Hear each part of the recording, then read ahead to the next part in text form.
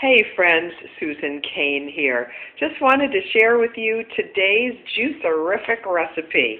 This is wonderful organic celery. You can see it's a little bit dinged up, not that perfectly lime green that you see on the produce counters of pesticide-laden celery.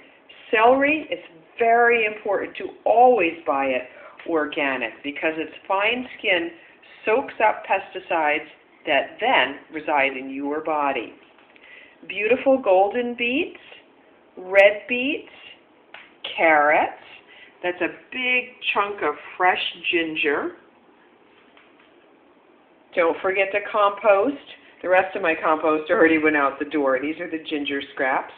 So I'm going to put this together in my Breville juicer and empower my day. I hope you get a chance to try this at home.